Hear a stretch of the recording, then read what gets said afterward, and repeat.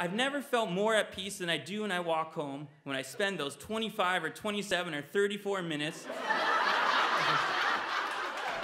depending how fast I walk or how tired I am. And I think and I reflect, and I am totally and entirely, and as Gord Downie would say, fully and completely at ease. But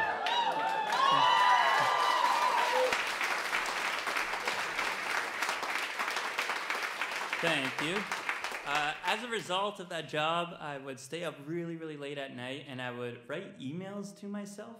My email address at the time was ryanrocks_1616 @hotmail.com.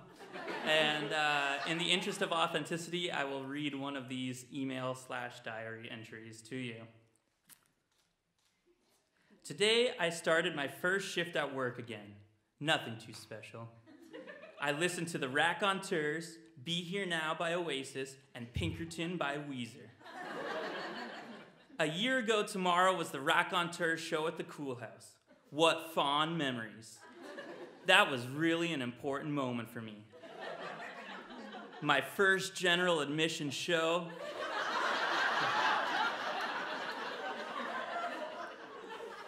Being in a club like that, all alone, no adults.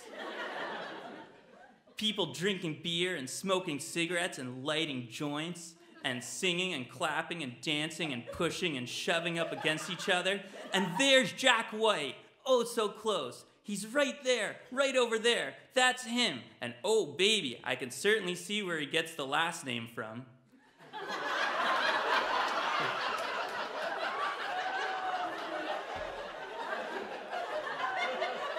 Still to this day, to this hour, to this moment, I get goosebumps when I hear those songs.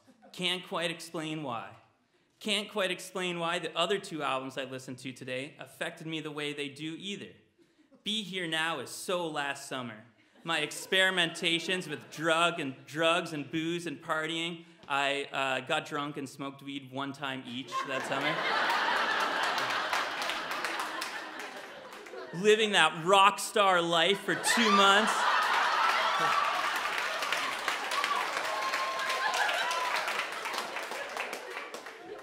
Being stressed about love and the future and all that jazz.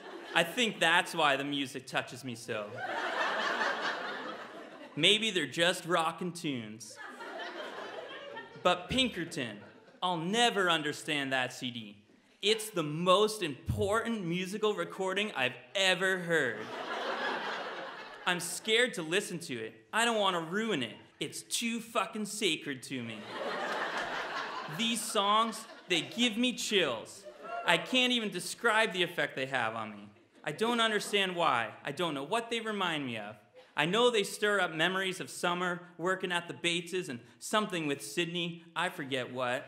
But I think that's all just because that was what was happening when I first bought it and first heard it and first loved it.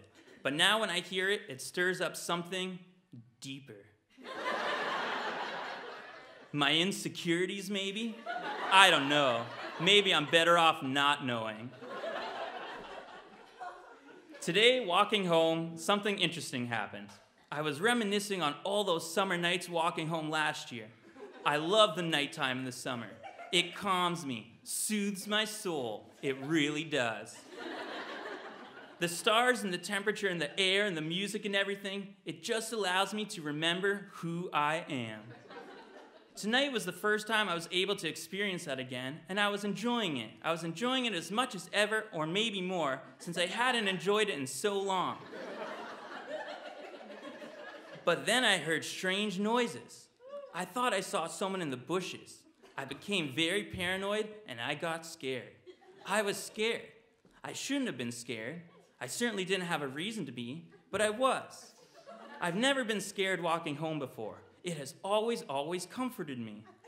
I've never felt more at peace than I do when I walk home, when I spend those 25 or 27 or 34 minutes, depending how fast I walk or how tired I am. And I think and I reflect, and I am totally and entirely, and as Gord Downie would say, fully and completely at ease. But That was in there, yeah. But today, I was scared. If I can't achieve that peace anymore, what will happen to my sanity? Thank you.